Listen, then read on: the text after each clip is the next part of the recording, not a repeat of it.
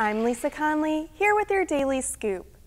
The Ritz-Carlton will host the annual Global Financial Leadership Conference next month. Some of the attendees include former British Prime Ministers Tony Blair and Gordon Wood, ex-House Speaker John Boehner, and NBC's Meet the Press host Chuck Todd. Dave Osborne has the details. The operator of the popular downtown Naples Farmers Market says it will discontinue the event during tourist season if the Naples City Council votes to move the market off a public street. The City Council will meet on Wednesday to vote on the matter. Reporter Joey CRANNEY will have the story. And Julie Andrews celebrated her 81st birthday this weekend.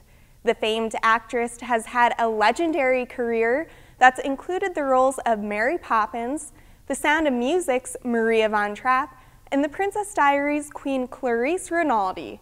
Happy birthday, Julie Andrews. For these stories and more, visit naplesnews.com.